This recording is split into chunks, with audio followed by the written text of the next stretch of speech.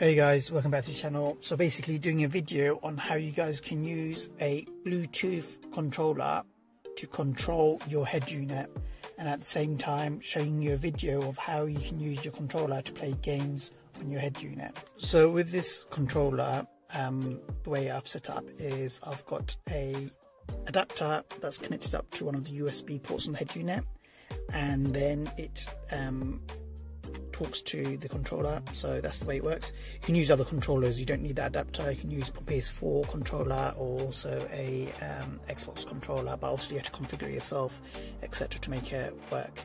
Well, with this controller, it's got different functionality. I can use on Android, Windows, Xbox, and also multimedia center if you have one. So with this one, the adapter's already connected up. All I need to do is turn it on, and it's on the Android setup. So if I just, you can see here the little tab is moving around, so I can control it from here. So the main purpose of this video is to show you how to configure your controller so you guys can play games. So what I've done is I've already got a emulator set up. So there's different emulators. I've got Classic Boy, Game Boy Advance one. So on the Classic Boy, the reason why I don't use this one as much, but I use this for demo purposes. You can't save your games, but it's got different game consoles that you can play with, which is good, whereas this one is just dedicated to Game Boy Advance. So what I'm going to do is download a Game Boy Advance game, on download GTA. So what you want to do is type in GTA ROM, press enter,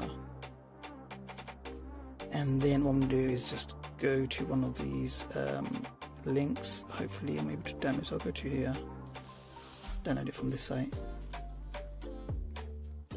continue with cookies. So that's done. All you want to do is go back, and then you want to open your emulator. So I'm going to open Game Boy Advance, cross that out on advert, don't care about that. Let me see if it finds it. So it's just doing all of that stuff. Let's go back one. That's what happens when you get free emulators, free apps. They're full of ads. Do a search. So now it's found 2 games, and there you go. There's Game Boy Advance.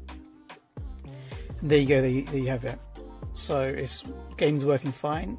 And then what you want to do is, you've got these buttons and stuff that you need to set up with your controller. So I'll show you how to do that. Let me see if it's already set up, because I've already done it previously with my Pokemon. So it's working fine.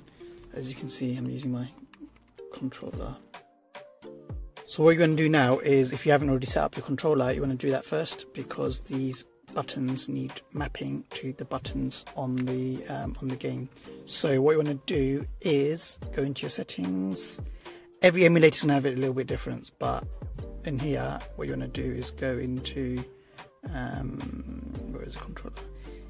Go to setting, gamepad settings. I've already got this set up, so what I'm going to do is just go here, edit, and then you can see here I've given my profile a name called gamepad, and then this is the Uniplay controller. Button A, all you do is go here and then you map it. So A is that, B is B, L1 is L1, R is R1, select, blah blah. You do all of that stuff, settle everything up, and once you're done, it's all mapped.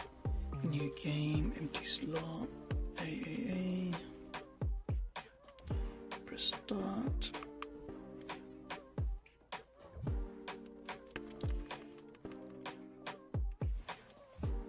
There you go, it's all working fine. What I'll do now is just play out the games, really. So as you can see, it's all working fine. Just catch people up. What I'll do now is quickly give you a montage, so I don't want to go through all the different things that you can do. So here you go, it's working. Let's put the volume up.